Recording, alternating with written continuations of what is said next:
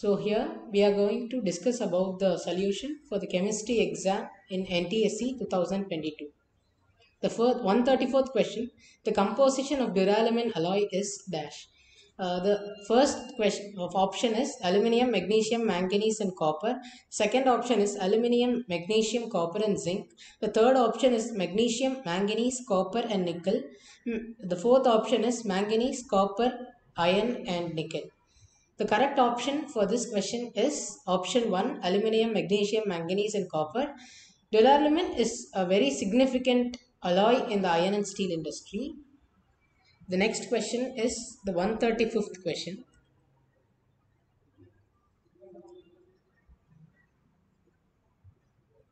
The 135th question is the IUPAC name of Epsom salt is dash.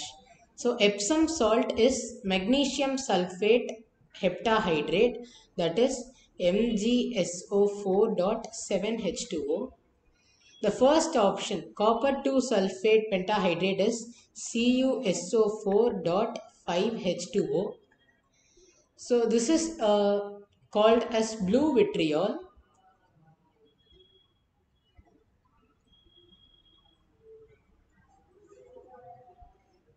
Calcium sulfate dihydrate CaSO4.2H2O is called as gypsum salt, and zinc sulfate ZnSO4.7H2O heptahydrate is called as white vitriol because of its color. So the correct answer for this question is option 3. The next one, 136th question says ammonium hydroxide in reaction with nitric acid gives ammonium nitrate and water. So they have asked which kind of reaction is this reaction. So generally ammonium hydroxide is a base and nitric acid is an acid, and NH4NO3 is a salt, ammonium nitrate is a salt and H2O is water. An acid and a base will neutralize to give salt and water, and this reaction is called neutralization reaction. So the correct answer is option 3. Precipitation reaction is a reaction in which precipitate is formed. Here there is no precipitate formed, so option 1 is wrong. Option 2 is combustion reaction. There is no heat involved in this reaction, so it's not a combustion reaction as well. The fourth option is decomposition reaction, in which one compound will give away 2 or 3 products. So this is not the case over here, so the answer is the third option. The 137th question, they have said that the symbol assigned for azimuthal quantum number is dash. The first option is N, which is called as the principal quantum number. The next one is L, which is called as the azimuthal quantum number. S is called as the spin quantum number, and M is called as the magnetic quantum number. The question asked here is azimuthal quantum number, so L is right. So azimuthal quantum number is used for determining the shape of the given orbital and the angular momentum of the given particle. So the correct option is answer 2. And the 138th question, it says us to pick the odd one out among these. The first one shows ethoxyethane, which is an ether, and it's an organic compound. CHI3 is called as triiodomethane. It is also an organic compound. It's an iodine substituted organic compound. The third one is trichloromethane, and the fourth one is nitrous oxide. The first 3 are organic and the last one is a mineral compound. So nitrous oxide, which is also called as a laughing gas, is the odd one out. So the correct option is option 4. And then the 139th question, they have asked us to pick out the incorrect pairs. The first one is calcium carbonate is soluble in water. Calcium carbide is grayish black solid. Calcium disulfide is a white crystalline substance, and sodium bicarbonate is highly poisonous. And they have given 2 or 3 answers, and they have asked which one is incorrect.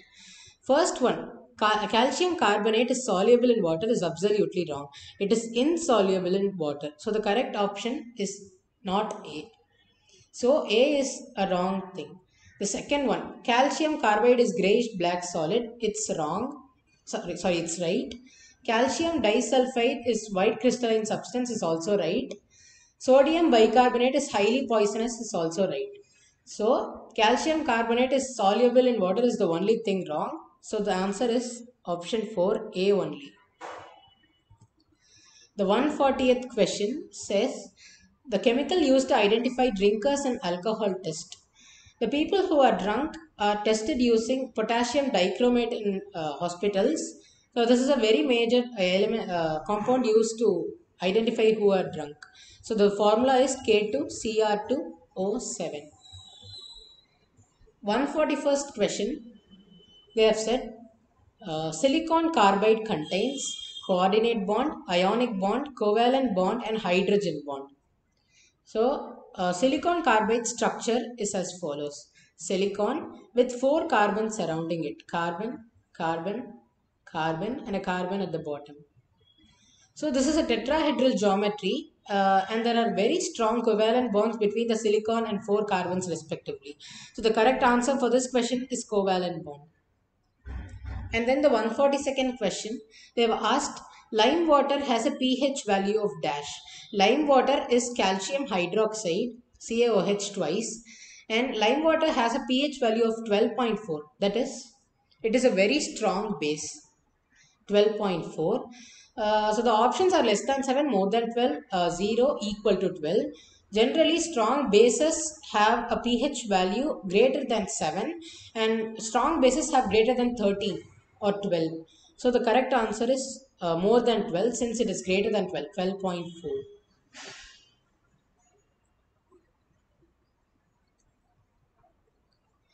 The 143rd question is which of the following is a good oxidizing agent? NaBH4, platinum, palladium and potassium permanganate. NaBH4 is a very strong reducing agent, so one is not right. The second one is platinum. Platinum will give platinum 2 plus by losing its electrons, while platinum 2 plus is very less stable. So we won't consider it to be a very good oxidizing agent. Palladium is also a reducing agent. Potassium permanganate is a very good oxidizing agent. So the correct answer is option 4. The 144th question, the number of molecules in 27 grams of water is dash. So if they are asked to find the number of molecules, we generally write it as the number of molecules of given mass, that is 27 gram of water is the given substance here, is equal to, we get the answer by multiplying the number of moles of the given compound, number of moles of H2O water into the Avogadro number. We all know the value of Avogadro number, that is 6.023 into 10 power 23. So the correct answer will be, the number of moles is calculated as 27, that is the given mass divided by the molecular weight, which is 18 for water, into 6.023 into 10 power 23. So while multiplying this, we get the answer as 1, 9.034 into 10 power 23. The 145th question is compound X decomposes to form compound Y and carbon dioxide gas. Compound Y is used in the manufacture of cement and we are asked to identify the compounds X and Y. So let us assume calcium oxide will never decompose to give a higher compound. So option 1 will not come as the answer. Let us try with the second one. We'll assume calcium carbonate to be X. So CaCO3, it will decompose, so we are giving heat. Generally carbonates will decompose to give their respective oxides and carbon dioxide will be evolved. So calcium oxide, as they have mentioned, it is used in the manufacture of cement. So the correct answer will be option 2, that is X is calcium carbonate and Y is calcium oxide. The 146th question, they have asked for an example for hygroscopic substance. Hygroscopic substance is a substance which absorbs water, the water particles present in it. So calcium oxide absorbs water particles present. So the correct answer will be option 1, while these three are deliquescent. Deliquescent they will absorb they will not absorb the moisture, they will give away the moisture. Thank you.